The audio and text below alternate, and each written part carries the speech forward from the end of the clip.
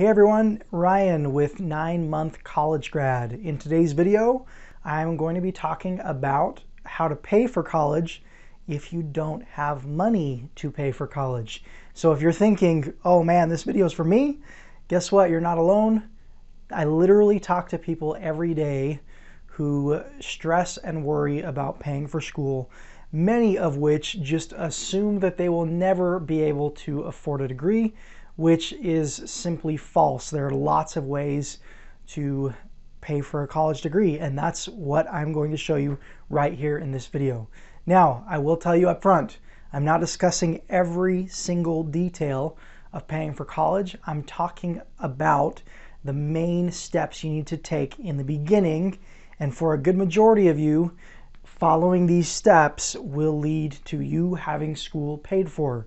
So yes, there are other ways to pay for school, but no, most of you won't need to use anything that I don't talk about here. So let's jump over my board. I've written them down so I can remember, and we're jumping in, okay? Number one, this is the obvious one, okay?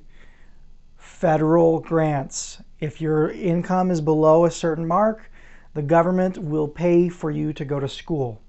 Now, it's as easy as going to Google and searching for FAFSA, F-A-F-S-A, okay? You click on their website and you apply for a grant. They're gonna ask you which school you're applying for a grant for, so you need to make sure you choose the school beforehand. If you've watched my other degree hacking videos, I show you how to find a really good school.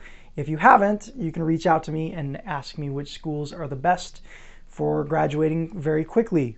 So I'm not going to spend a ton of time on this. If you have not applied for a federal grant, do it, because guess what? Way more people are approved than you could possibly imagine. There's a very good chance that you qualify for a federal grant.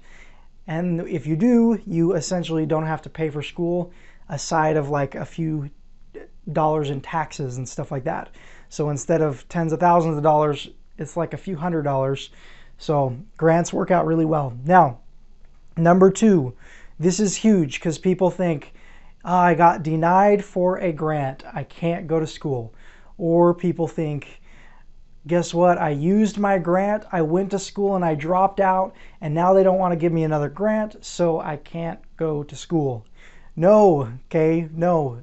If you're thinking that, you need to take this second step, okay? And this second step is to choose your school, okay? And then call on the phone or walk into the financial aid office of that particular college. Because guess what? Colleges make money when you get grants and scholarships, because those grants and scholarships that you get go straight to the college. So they have full-time employees to help you qualify for grants and scholarships. So call or walk into your financial aid office and literally just tell them your situation, and they will help you find ways to get school paid for, okay? Ask them about state grants, because guess what? Yes, the FAFSA, the main government grant, the federal student loan, or the federal grant, excuse me, even if you don't qualify for that, each state gives grants as well. So wherever you live, whatever state you live in, you might be able to get grants from them. Your financial aid office would be the ones to guide you in the right direction. Next, ask them about school scholarships. Which scholarships does your school offer, and how do I qualify for those scholarships? Super simple. Local scholarships, whatever school you go to, they will have all the ties with local companies that are giving out scholarships that their students can qualify for. So ask them about those, okay? Now, this is the easiest way to find a route if this doesn't work, okay? And this, I'm talking about grants and scholarships. But if for some reason you can't get any grants, you can't get any scholarships, which you can, you just got to try. But let's say you don't have the time, you just work too much and you would rather take out a loan or something like that, okay? I suggest getting an outside student loan. Now, some colleges offer student loans. Also, you can go to Google and search for student loans, and you're going to get lots of student loan companies that offer student loans. Well, a lot of times, and you got to do your homework, because this isn't 100% true, but probably 95+% of the time, the school's student loans and student loan companies' loans have higher interest rates than what you can get at your own bank. Okay, so an outside student loan means go to your bank and ask them, what kind of rates can I get for a student loan, and what does that look like? Okay, literally you're walking into your bank. Now, if you're really financially savvy, what you're going to do is you're going to try 3 or 4 or 5 banks and compare their prices and shop their deals and see who will give you the best deal on a student loan. Okay, it's literally like buying a car. Okay, when you're buying a car, you go look at several cars and find the one that's best priced. Not every student loan has the same interest rate. Okay, go to your bank and talk to a professional and ask them what they can do for you and what they can offer you. Okay, so if you're getting the theme of this video, it's stop trying to do it on your own and ask people for help. Okay, financial aid office is staffed with people willing to help you learn how to pay for college. You go into your bank, guess what? There are bankers that will teach you about student loans and how to get them. Now, talking about student loans, here's what I'll say. We've been trained our whole lives. College is extremely expensive. It's tens of thousands or hundreds of thousands of dollars. Student loans are extremely scary, right? Well, moving on to number 4, if you can't afford college, degree hacking makes college so much cheaper. It's absolutely ridiculous, okay? So it literally saves tens of thousands of dollars on tuition. So when you're walking into a bank and you're all nervous about loans, well, going to school for 4 to 6 years, maybe that leaves you with $100,000 in debt.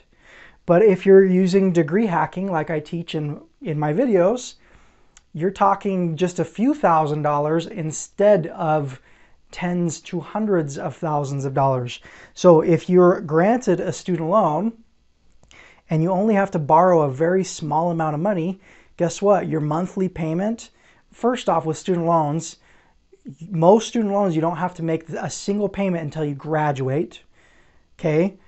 But if you don't borrow a large amount of money, if it's just a small sum of money, your monthly payment, when those payments do start, is going to be, I mean, just really, really affordable.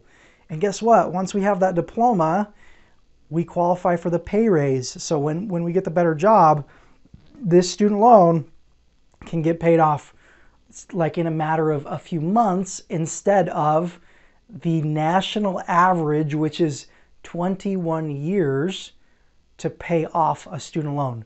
The average person takes 21 years to pay off their student loans. Okay? With degree hacking, like your loan will be so much smaller, you'll pay it off in a matter of months instead of decades. Okay? So if you would like to learn more about degree hacking, go to diplomasecrets.com. Diplomasecrets, plural, diplomasecrets.com. And I've got a full training that teaches you what degree hacking is and how to use degree principles to earn your degree in as little as 6 months. So go to diplomasecrets.com and I'll teach you all about degree hacking in a video just like this. Okay?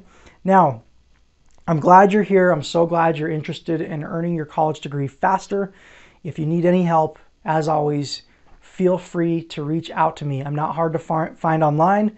You can leave comments in the comment section, or you can stalk me on Facebook, send me a message. However you want to do it, I'm here to help. So if you need help, come to me.